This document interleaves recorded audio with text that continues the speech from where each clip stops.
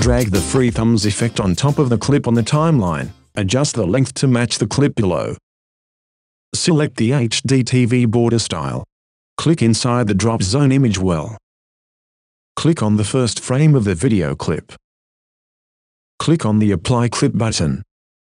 Drag the playhead to 2 seconds. Double-click inside the thumbnail to pan the source image.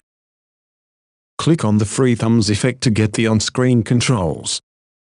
Pull on the scale adjust to resize the thumbnail.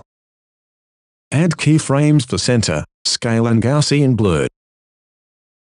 Add Gaussian blur to the video clip.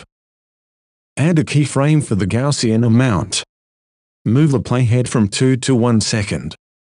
Decrease the thumbnail scale to its default value of 200. Drag the thumbnail to the bottom right corner of the frame. Increase the blur amount to 50. Decrease the blur on the video clip to 0.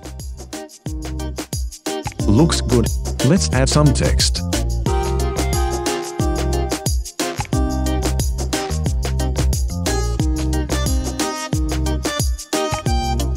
We'll do a 1.5 second fade in on the text, and start the thumbnail at 1 second in.